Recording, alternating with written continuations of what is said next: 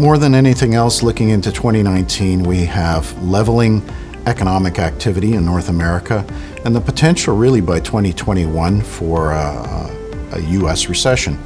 And with that and rising interest rates and tightening demand, there's leveling off of housing markets, and I think a shift of that demand towards more affordable product.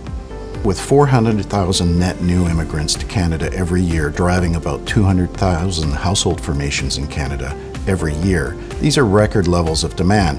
So it's not a question of whether there's going to be demand, it's more a question of how that demand is going to be supplied, and it's going to have to be delivered more affordably to meet the challenges of mortgage qualification under higher interest rates. So for builders in 2019, the big challenge is on the cost front. Rising land costs that are continuing to rise, construction costs continuing to rise, and pre-selling projects in that cost-rising environment where margins are compressing.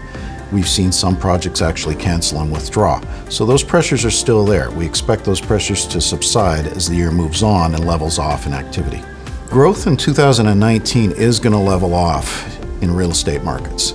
So the clients and businesses that are best positioned to weather that and maintain better growth profiles are those that have lean cost structures, have scale, and the ability to actually position product to the affordable end of the market that will still maintain the strongest demand.